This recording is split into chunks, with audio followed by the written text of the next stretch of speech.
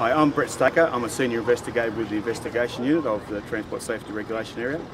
We're here today for an operation in relation to load restraint. We have some issues where the loads aren't restrained. They pull the side curtains, the soft side, as you can see on the strut here. They just pull them across thinking that they're load restraint, and in most cases these sort of curtains aren't load restraint compliant.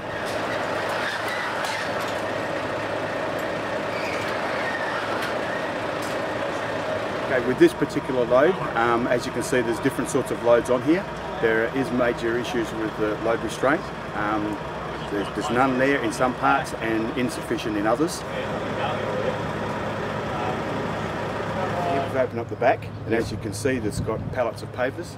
There's no restraint to stop this load from coming backwards. We'll have a look in a minute from the side, and you'll see that there's no restraints for side as well.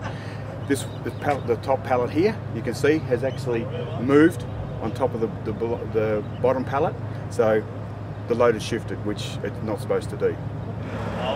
There's no restraint actually holding the pallet to the truck. There is a strap here, but all it's doing is holding the gate to the truck. It goes over the top of the load. So these pallets aren't restrained. The issue with this part here is that the kegs, although they appear to be restrained, when you push them, move. They're unrestrained, which now makes the top load liable to fall down.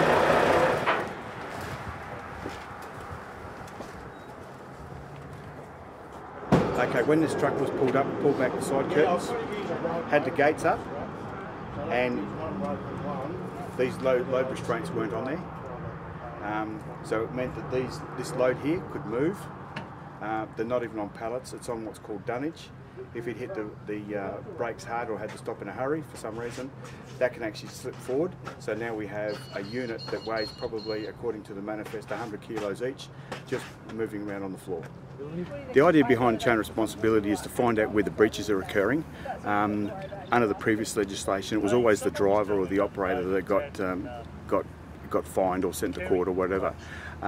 With chain responsibility, now we actually have a look up the chain, so we'll have a look at not just the driver but the operator, the manager, the distribution centres, the consignors, the consignees, and we'll find out where the breach is occurring, so that the driver might not have been educated in relation to load restraint, is what we're dealing with today. So we'll go back to his boss and as such find out what's been put in place by the company to make the company compliant.